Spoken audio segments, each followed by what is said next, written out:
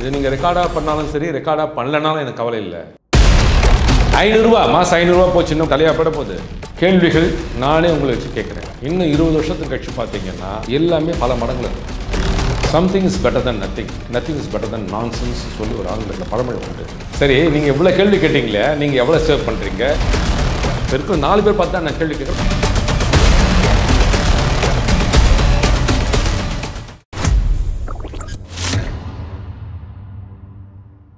Welcome to Zebu 52nd digital event. So இன்றைக்கி பார்த்தீங்கன்னா நம்மளோட கெஸ்ட் வந்து தியாகராஜன் சார். அவங்களுக்கு ஆல்மோஸ்ட் 42 இயர்ஸ் ஆஃப் எக்ஸ்பீரியன்ஸ் இருக்குது நம்ம ஸ்டாக் மார்க்கெட்டில். Welcome sir. வணக்கம். அண்ட் இன்னைக்கு ஃபர்ஸ்ட் நம்ம டாபிக் என்னென்னு பார்த்தீங்கன்னா how to earn your first million. இதுதான் நம்மளோட பேசிக் டாப்பிக்கே. ஸோ உங்களோட கருத்து இதை பற்றி என்ன நினைக்கிறீங்க? அதாவது கொஞ்சம் கொஞ்சமாக பணத்தை சேர்த்துட்டே வாங்க, எஸ்ஐபி மெத்தடில் வாங்க. மொத்தமாக பணம் போடுறதுக்கு கையில் இருந்ததுன்னா பணத்தை போடாதீங்கன்னு தான் நான் சொல்லக்கூடிய ஆள். கொஞ்சம் கொஞ்சமாக மாதம் 10,000 ரூபா பண்ணால் 1 லட்சம். நீங்கள் அந்த 1,20,000 ரூபாயை 5 வருஷம் கழித்து பாருங்கள், 10 லட்சமாக ஆயிருக்கும். நீங்கள் மெதுவாக எல்லாத்தையும் பணத்தை சேர்த்துட்டே வாங்க. நல்ல திட்டமிட்ட கம்பெனிகள் இன்வெஸ்ட் பண்ணுங்க. ப்ராஃபிட்டு வந்துன்னு தான் இருக்கும், டிவிடெண்ட் வந்துன்னு தான் இருக்கும். கண்டிப்பாக மில்லியனர் ஆகுங்கிறத எண்ணங்களும் இருக்கணும், முயற்சிகளும் இருக்கணும். நல்ல தேர்ந்தெடுக்கிற கம்பெனிகளை மட்டுமே நீங்கள் இன்வெஸ்ட் பண்ணுங்கள். கண்டிப்பாக மில்லியனர் ஆகலாம். ஒரே வாரத்தில், ஒரே மாதத்தில், ஒரே வருஷத்தில் வரணுங்கிறது மட்டும் குறைச்சிங்க. அந்த ஆசைகளை குறைச்சிங்க. கண்டிப்பாக எல்லாரும் கோடீஸ்வரர்களே, மில்லியனரே ஆகலாம், ஆக முடியும். அதுக்கு நானே ஒரு உதாரணம் வச்சுக்கோங்க. ஒரே இதில் போக வேண்டாம், எல்லாத்துலேயும் கலந்து பண்ணுங்க. ஷேர்ஸில் அதேமாதிரி பண்ணுங்க. தேவைப்பட்டால் மியூச்சுவல் ஃபண்ட்ஸில் சிலதெல்லாம் பண்ணுங்க. சேஃப் இன்வெஸ்ட்மெண்ட் பண்ணுங்க. கண்டிப்பாக இன்வெஸ்ட்மெண்ட் பண்ணுங்க. ஒரு கம்பெனியை கண்டிப்பாக 5 வருஷத்துக்கு ஃப்ரீயாக விடுங்க. ஒரே நேரத்தில் கையில் 10 லட்சம் இருக்கா, 10 லட்சத்தை ஒரே கம்பெனியில் போடாதீங்க. 10,000 ரூபாவிலேருந்து 20,000 ரூபாய்க்கு நீங்கள் ஒரு கம்பெனியில் முதலீடு பண்ணுங்கள். ஸோ உங்களுக்கு பார்த்தீங்கன்னா ஒரு 40 இயர்ஸ் எக்ஸ்பீரியன்ஸ் மேலேயே இருக்கும் உங்களுக்கு. அண்ட் நிறைய கம்பெனிஸில் ஆல்மோஸ்ட் 500 டிஃப்ரெண்ட் ஷேர்ஸ் நீ வச்சுருக்கீங்க ஆல்மோஸ்ட். ஸோ இன்வெஸ்ட்மெண்ட் ஜர்னின்னு பார்த்தீங்கன்னா ஆல்மோஸ்ட் ரொம்ப பெரிய ஜர்னி. ஸோ உங்களோட எக்ஸ்பீரியன்ஸ் என்னென்ன நீங்கள் கற்றுக்கிட்டீங்க? இல்லை, அது எல்லா கம்பெனிகளுக்கும் நல்ல கம்பெனிகள் தான். நம்ம முதலீடுகள் பண்ணுறது கம்பெனிகளில் 10% 20% குறைவ வாய்ப்பு உண்டு. அதுக்காக கவலைப்பட தேவையில்லை. சில நேரத்தில் 0 கூட ஆகலாம். ஆனால் அதுக்காக நம்ம பொறுமை காக்கணும். சில கம்பெனிகள் வேறு பேரில் வந்திருக்கிற சரித்திரமும் உண்டு. நீங்கள் 42 இயர்ஸ் ஆஃப் எக்ஸ்பீரியன்ஸ் இருக்குது, ஆனால் ரொம்ப எங்கே இருக்கீங்க ஆக்சுவலி பார்க்க. ஸோ நீங்கள் ஆல்மோஸ்ட் காலேஜ்லேருந்தே நீங்கள் இன்வெஸ்ட்மெண்ட் ஸ்டார்ட் பண்ண ஆரம்பிச்சிட்டிங்க தானே சார்? ஸோ அந்த எக்ஸ்பீரியன்ஸ் பற்றி நீங்கள் இல்லை, எங்கள் ப்ரொஃபஸர் ஒரு சுலபமாக ஒன்று சொன்னார். ஷேர் மார்க்கெட்டு எல்லா நேரத்துலையும் காப்பாற்றோன்னு சொன்னார். அவ்வளோதான். அன்றைக்கு நான் என்ட்ரி ஆகும்போது 700 கம்பெனிகள் தான் இருந்தது. அந்த 700 கம்பெனிகளை மட்டும்தான் நான் பார்க்க முடிஞ்சது.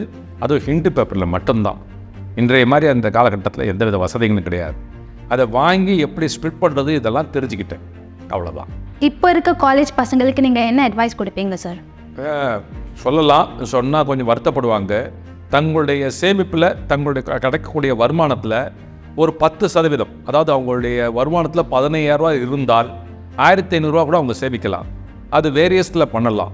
அவங்களுக்கு தெரியலன்னா மியூச்சுவல் ஃபண்ட்ஸுக்கு போகலாம், இல்லை கோல்டு பீஸ் வாங்கலாம். ஆனால் பொதுவாக இருக்கிற யங்ஸ்டர்ஸு அதை பற்றி ரொம்ப தெரிஞ்சிக்கல. இதுதான் கொஞ்சம் சங்கடமாக இருக்குது.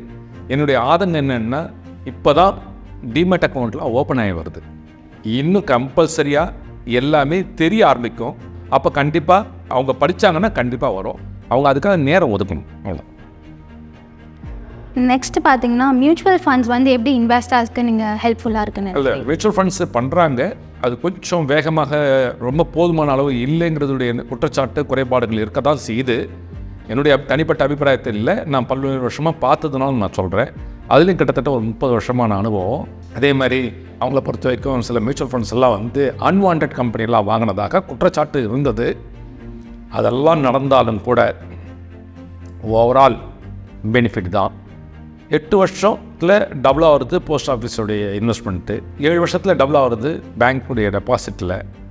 அப்படிலாம் இருக்கும்போது இது 3 வருஷத்துலேயே கூட உங்களுக்கு டபுள் இல்லை, ட்ரிபிள் கூட இருக்குது. ஓகே. ஸோ மியூச்சுவல் ஃபண்ட்ஸ் இல்லைன்னா ஈக்விட்டி எது நான் பெஸ்ட்டுன்னு நினைக்கிறேன்? நான் ஈக்விட்டி தான் நான் பெஸ்ட்டுன்னு சொல்லுவேன் மியூச்சுவல் ஃபண்டை விட. மியூச்சுவல் ஃபண்ட்ஸு கம்பெனிகள் வாங்குறாங்க, இன்வெஸ்ட்மெண்ட் பண்ணுறாங்க. அவங்கள நான் எந்த வித குற்றச்சாட்டுன்னு சொல்ல முடியாது. ஆனால் அவங்க வாங்காததெல்லாம் நிறைய ஐட்டம் இருக்குது, அதெல்லாம் போக மாட்டாங்க. அவங்கள பொறுத்த வரைக்கும் மேம்போக்காக அன்றைக்கு வாங்கிறது, ஒரு பெனிஃபிட் வந்தால் அதை விற்றுறது. கம்பெனிகளுக்கு லாபமாக இருக்கலாம், இன்வெஸ்டர்ஸுக்கு ஒரு குறிப்பிட்ட லாபம் தான் கிடைக்கும். அதை நான் குறை சொல்லலை. ஏன் நீங்கள் மியூச்சுவல் ஃபண்டு பண்ண வேண்டாம்னு நான் சொல்லவே இல்லை. எஸ்ஐபியில் கொஞ்சம் கொஞ்சமாக பண்ணுங்க. ஒரு மாதத்துக்கு நீங்கள் 1500 இன்வெஸ்ட்மெண்ட் பண்ணணும்னா, ஈக்விட்டியில் ஒரு 1000 பண்ணிங்கன்னா, மியூச்சுவல் ஃபண்டில் ஒரு 100 பண்ணுங்க, 200 பண்ணுங்க. மிச்சம் கோல்டு பீஸு சில்வர் பீஸு வாங்குங்க. அதெல்லாம் கொஞ்சம் கொஞ்சமாக மாற்றிட்டே வாங்க. ஒரே கொடியில் எல்லா முட்டைகளை வைக்காதீர்கள் என்பது பழமொழி. நீண்ட கால அடிப்படையில் வேண்டுமென்றால் எல்லா விதத்திலும் அவர்கள் முதலீடு செய்யலாம். ஓகே. ஸோ நீங்கள் ரொம்ப வருஷமாக எக்ஸ்பீரியன்ஸ் இருக்கனால நீங்கள் போத் ஃபிசிக்கலும் பார்த்துருப்பீங்க, டிமேட் இப்போ இருக்க டிமேட்டும் பார்த்துருப்பீங்க. ஸோ அதை பற்றி அந்த ட்ரான்சிஷன் பற்றி நீங்கள் என்ன நினைக்கிறீங்க? ஃபிசிக்கலாக இருக்கும்போது ஆர்டர் போட்டு காத்துக்கணும். அது கன்ஃபார்ம் ஆச்சா இல்லையாங்கிறது தெரியாது. கன்ஃபார்ம் ஆச்சுன்னு தெரியறதுக்கே சாயங்காலம் ஆகிடும். ஒரு குறிப்பிட்ட பொருள் வாங்குறதுக்கு நான் ரொம்ப சிரமப்பட்டிருக்கேன். உதாரணமாக அந்த நேரத்தில் எஸ்எஸ்ஐங்கிற ஒரு company, software solutions India limited, Chennai best company, அதுக்கு கிடைக்கிறதே கஷ்டமாக இருந்தது. அதுவும் நம்ம 1000 சொன்னால் 500 தான். ஆனால் இன்றைக்கி பெனிஃபிட் என்னென்னா, ஒரு மாதம் கழிச்சு பேமெண்ட் பண்ணலாம். இதுக்குள்ளே இடையில் நம்ம விற்கலாம், எல்லாம் செய்யலாம். கம்பல்சரி டிமேட் வந்த பிறகு, அதுவும் டிஜிட்டலைஸ் ஆன பிறகு, இன்றைக்கு கண்டிப்பாக பணம் இல்லாமல் எதையும் செய்ய முடியாது. மொத்தமாக செய்வதற்கும் பலருக்கு வசதி இல்லை. எனவே ஆப்ஷனில் இறங்கிறார்கள். ஆப்ஷனில் விவரங்கள் தெரியாமல் தான் பணத்தை இழக்கிறார்கள். ஷேர் மார்க்கெட்டிலே போட்டு நஷ்டமானதாக வர்றாதே கிடையாது. ஆசைகள் அதிகமானால் தான் இந்த பிரச்சனை. ஓகே. ஸோ இப்போ நிறைய அட்வான்ஸ்டு டெக்னாலஜிஸ்லாம் வந்திருக்கனால இப்போ நிறைய அப்ளிகேஷன்ஸ்லாம் வந்திருக்கு. இப்போ பார்த்தீங்கன்னா மின்ட் ஆப்லாம் நம்மளுக்கு நல்ல டிஃப்ரெண்ட்டான ஃபீச்சர்ஸ்லாம் நிறையா இருக்குது. ஸோ அதை பற்றி நீங்கள் என்ன நினைக்கிறீங்க? நிறைய வந்திருக்கிறது நல்லதாம்மா. நிறைய பேர் படிக்கிறதுக்கு இல்லை, ஒரே ஒரு இதில் மட்டும் போயிடுறாங்க. உதாரணமாக மணி கண்ட்ரோலில் மட்டும் பார்க்குறதுக்கு சரியாக இருக்கும்னு நினைக்கிறாங்க. இன்னொருத்தர் இன்வெஸ்டிங்கில் பார்த்தா சரியாக இருக்கும்னு நினைக்கிறாங்க. நிறைய பேர் பல விஷயங்களில் ஒரு கம்பெனியில் முதலீடு பண்ணுறதுக்கு முன்னாடி எப்படி ஒரு வாழ்க்கை துணைக்கு பல இடத்துல விசாரித்து எல்லாத்தையும் பார்க்குறாங்களோ, அடிப்படைகளை பார்க்குறாங்களோ, அதே மாதிரி அடிப்படைகளை பார்க்குறதுக்கு கம்பெனி முதலீட்டில் தேவைப்படலை. நிறைய பேர் உடனே போட்டு நாளைக்கே வந்துடும் நினைக்கிறாங்க. படிக்கணும், அந்த கம்பெனி என்ன பண்ணியிருக்காங்க, என்ன செய்கிறாங்கன்னு. ஓகே. ஸோ நெக்ஸ்ட் பார்த்தீங்கன்னா நம்ம ஃபிசிக்கல் ஃபார்ம் இருந்துச்சு, அதுக்கப்புறம் டிமேட் வந்துச்சு, இன்னமும் நம்மளுக்கு அட்வான்ஸ்மெண்ட் நிறைய வரப்போகுது. ஸோ அதை பற்றி நீங்கள் என்ன நினைக்கிறீங்க? என்ன கேட்டால், ஃபிசிக்கலாக இருந்த போது இருந்த வசதிகள் இப்போ டிஜிட்டலில் இல்லைன்னு சொல்லுவேன். ஃபிசிக்கலாக இருக்கும்போது அந்த சர்டிஃபிகேட்டுடைய கலரு அதெல்லாம் பார்த்து நான் வியந்து போனவன். ஏன்னா நான் சர்டிஃபிகேட்ஸு ஏகப்பட்டது கையில் வச்சுட்டு அத்தனையும் ஸ்பிட் பண்ணுவேன். நான் நிறைய வெளியூர்லேருந்து தான் என்னை கேட்பாங்க. அப்போ ஸ்டாம்ப்பு ஒட்டுறது எல்லாமே செய்து அடிப்படையாக எல்லாத்தையும் தெரிஞ்சுக்கிட்டேன். இங்கே இருந்தவங்க எல்லாம் அந்த ஷேர் ட்ரான்ஸ்ஃபர் ஏஜென்ட் அத்தனை பேரும் எனக்கு பழக்கமானாங்க. கேமியோலேருந்து, கேம்ஸ்லேருந்து, இன்டகிரேட்டர்லேருந்து, கார்கிலேருந்து எல்லாரையும் தெரியும். எல்லாரையும் தெரிஞ்சிக்கிறதுக்கு என்ன ஒர்க்கு வசதியாச்சுன்னு சொன்னால், நான் யாருங்கிறது அவங்களுக்கு தெரிஞ்சு போச்சு. அதுக்கப்புறம் ஸ்பிட் பண்ணும்போது எப்படி ஸ்பிட் பண்ணணுங்கிறது எனக்கு தெரிஞ்சது. அதுக்கு எப்படி நோட் போடணுங்கிறது தெரிஞ்சுக்கிட்டேன். எல்லாத்தையும் எனக்கு கற்றுருந்தது எந்த யூனிவர்சிட்டியும் இல்லை, எந்த காலேஜ் படிப்பும் இல்லை. ப்ராக்டிக்கலாக கற்றுக்கினது இவங்க ஒன்று சொல்கிறத நான் அப்படியே கேட்டுக்கிட்டு, எனக்கு மேலே அவங்க என்ன கற்றுக் கொடுத்தாங்களோ அந்த கம்பெனிகளுடைய இதுவும் நான் உள்வாங்கி எல்லாத்தையும் தெரிஞ்சிக்க முடிஞ்சது. டிஜிட்டல் ஆன பிறகு அது ரொம்ப சுவாரஸ்யம் இல்லாத மாதிரி தான் இருக்குது. கிடைக்குமா கிடைக்காதாங்கிறது தெரியாது. இப்போ தான் நிறைய ஆர்டர்ஸு பிஃபோராக போடலாம், ஏஎம்ஆர் ஆர்டர் போடலாம், போட்டால் கிடைச்சா கிடைக்கும், கிடைக்கலன்னா இல்லை. அதே மாதிரி ஐபிஓலாம் அலாட் ஆகுது, அதெல்லாம் பேச்சு வருது. இதெல்லாம் கொஞ்சம் சிம்பிளிஃபை பண்ணின்னு தான் வராங்க. அவங்க செய்கிறது சிம்பிளிஃபை பண்ணிட்டு வராங்க. ஆனால் இது நம்ம இதுக்கு போதுமான அளவு இல்லை.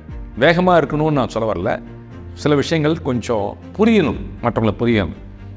ஒரு கம்பெனி இது இப்போ லேட்டஸ்ட்டாக வந்தது, லாட் சைஸ்ன்னு போட்டிருக்காங்க. Lot size 2000ன்றாங்க. ஸ்மால் இன்வெஸ்டர்ஸு எப்படி அவ்வளோ பெரிய லாட்டுக்கெல்லாம் போக முடியும்? முன்பு ஸ்ப்ளிட் ஆன பிறகு நம்ம வாங்குறது நல்லது. ஓகே. நெக்ஸ்ட் பார்த்திங்கன்னா ஒரு ஸ்டாக் வாங்குகிறோம் அப்படின்னா, ஒரு என்ன ஸ்டாக்காக இருக்கட்டும், இன்வெஸ்ட்மெண்ட்டாக இருக்கட்டும், எப்படி வேணால் இருக்கலாம். ஸோ எப்படி நம்ம அதை ஸ்டார்ட் பண்ணலாம், அது எப்படி அனாலிஸ் பண்ணுறது? இல்லை, நல்ல அனலைசிஸ் பண்ணுறதுங்கிறது இல்லை. இப்போ நம்ம ஒரு உதாரணமாக இன்றைக்கு பிரித்திகா இன்ஃப்ராஸ்ட்ரக்சர்ஸ்னு ஒரு கம்பெனி இருக்குது, நிலா இன்ஃப்ராஸ்ட்ரக்சர்ஸ்னு ஒரு கம்பெனி இருக்குது. நான் சொல்கிறதெல்லாம் இந்த கம்பெனிகள் மட்டும்தான் இல்லை, எல்லா கம்பெனிகளுக்கும் உள் வாங்கணும், பார்க்க மாட்டேன்றாங்க. அவங்க என்ன செய்கிறாங்கன்னா, ஏற்கனவே வளர்ந்த கம்பெனிக்கு போகிறாங்க. வளர்ந்த கம்பெனிகளை விட வளர்கிற கம்பெனிகளுக்கு எப்படிலாம் செய்துட்டு வராங்க, அவங்க என்ன ஆர்டர்ஸ் வச்சுருக்காங்க, அவங்களுடைய பர்ஃபார்மன்ஸ் என்ன அப்படிங்கிறது கம்பெனி அபவுட் அஸில் போய் பார்க்கணும். அவங்க கொடுக்குற டீட்டெயில்ஸ் எல்லாம் ஃபுல்லாக படிக்கணும். அதை படிக்க மாட்டேன்றாங்க. உடனே நான் போட்ட இன்வெஸ்ட்மெண்ட்டு ப்ராஃபிட் வந்துடணும்னு நினைக்கிறாங்க. 12 ரூபாய்க்கு வாங்கினேன், அடுத்த வருஷத்துக்குள்ளே 24 ரூபா வந்ததுன்னா எனக்கு பெரிய வசதின்னு நினைக்கிறாங்க. நல்ல கம்பெனிகள் அவங்களுடைய நோக்கங்கள் நல்லா இருக்குது. அந்த நோக்கங்கள் எந்த அடிப்படையில் அந்த நோக்கங்கள் இருக்குதுன்னு நம்ம பார்க்கணும். ஸோ மார்க்கெட் பற்றி இன்டெப்த்து தெரிகிறவங்க ரிசர்ச் பண்ணி அதுதான் பண்ணிகிட்டே இருக்கணும். படித்தவங்க என்ன செய்வாங்க, ரிசர்ச் யூனிட்னு போட்டுருவாங்க, ரிசர்ச் மட்டும் பண்ணிட்டு போயிடுவாங்க. அவங்களுக்கு தெரியாது.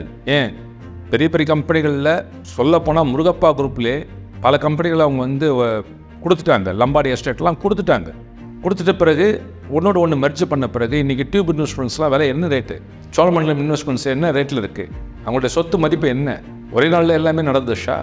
பல கம்பெனிகள், ராணே ஹோல்டிங்ஸு, ராணே பிரேக்ஸு, ராணே லைனிங்ஸு, உற்பத்தி பொருளில் பிரச்சனைகள் வரலாம். ஹோல்டிங்ஸ்லேயோ அல்ல அவங்களுடைய அசட்லேயோ எதுவுமே ஆனதில்லை, குறவானதில்லை. அவங்க அன்றைக்கு ஒரு ஸ்கொயர் ஃபீட்டு 10 ரூபாயில் வாங்கியிருப்பாங்க. இன்றைக்கு அந்த நிலம் அவங்க ரிஜிஸ்ட்ரேஷன் பண்ணியிருந்தனால அந்த நிலத்துடைய விலை 1000 ரூபா இருக்குது. நான் சொல்ல வர்றது சாதாரண கணக்கு. அதுதான் அசட்டு, டோட்டல் லைபிலிட்டிஸு. கடன் வாங்கி பண்ணுற கம்பெனிகள் இருக்காங்க, இல்லைன்னு சொல்ல. அதில் சக்ஸஸ் பண்ணாங்களான்னு கேட்டால் சக்ஸஸ் பண்ணவங்களும் இருக்காங்க, ஃபெயிலியர் ஆக்கிறவங்களும் இருக்காங்க. சக்ஸஸ் ஆனவங்களை மட்டும் பற்றி நம்ம பேசுவோம். 1000 கம்பெனி என்னால் சொல்ல முடியும். நான் சொல்ல வரதுல உதாரணங்கள் தான்.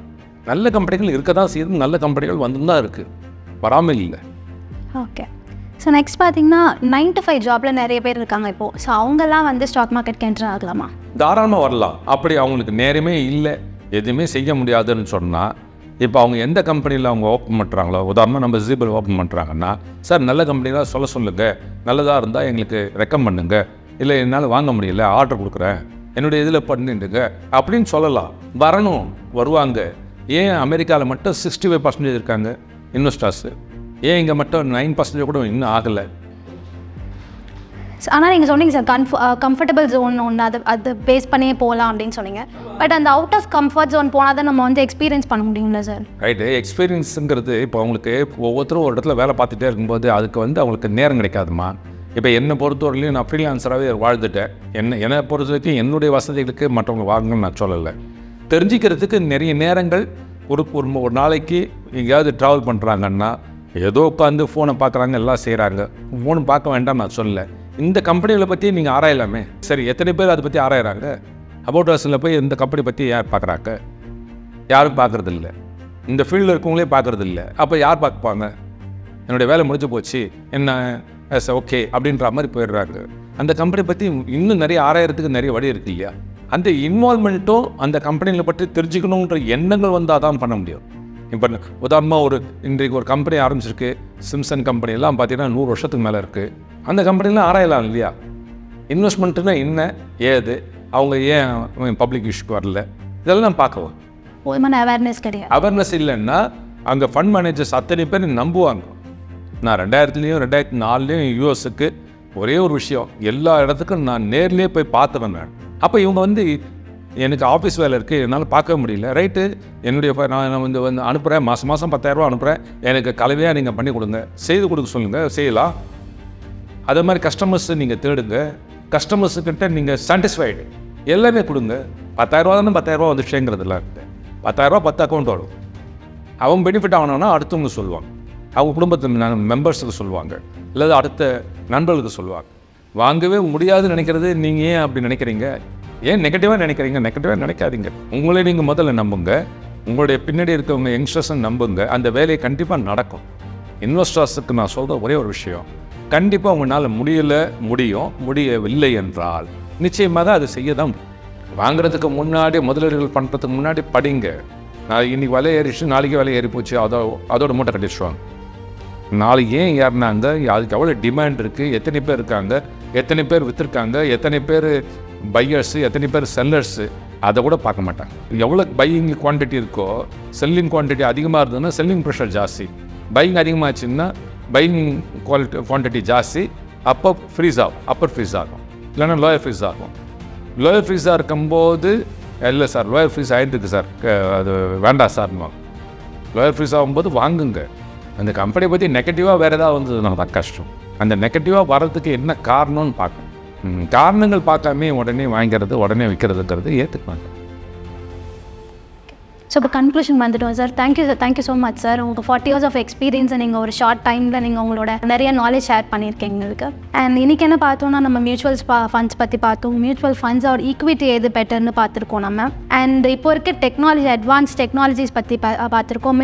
புது ஆப்ஸில் என்னென்ன ஒரு அட்வான்ஸ்டு ஃபீச்சர்ஸ்லாம் வந்திருக்கு அதை பற்றியும் பார்த்துருக்கோம். So thank you so much sir. Thank you. நன்றிம்மா, நன்றி.